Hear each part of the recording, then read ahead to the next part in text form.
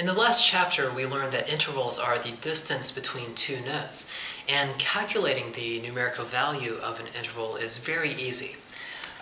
If I ask you what is the interval from C to F, then remember you give C the number 1, D is 2, E is 3, and F is 4, and therefore from C to F is a fourth.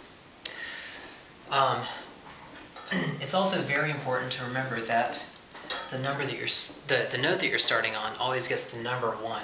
So for example, if I say from G to D, then G now gets the number 1, A is 2, B is 3, C is 4, and D is 5. So therefore, from G to D is a fifth.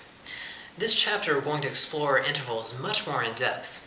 And I want to start this discussion by talking about two intervals that have special names.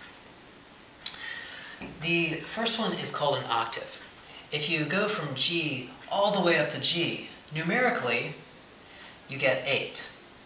But instead of calling it an eighth, you actually call it an octave.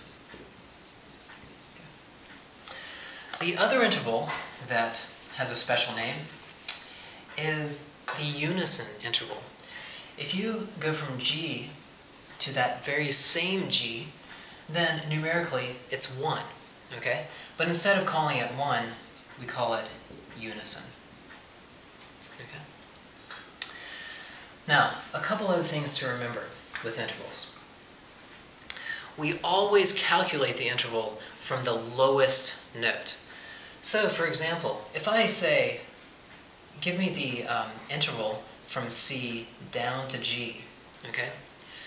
If we just count up C, D, E, F, G, then we get a fifth.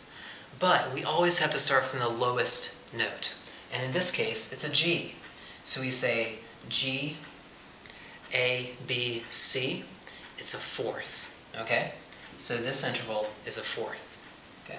Remember, you always start from the lowest note, okay?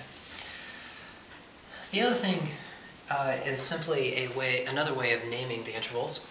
If the intervals are separated like this, whether it's up or down, then they're called melodic intervals, kind of like a melody, okay?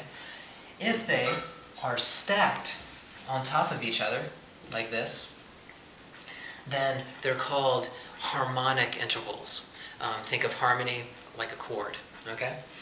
So melodic and harmonic intervals. All right. Do a little practice with this, and then we're going to talk about something called the quality of interval in the next lesson.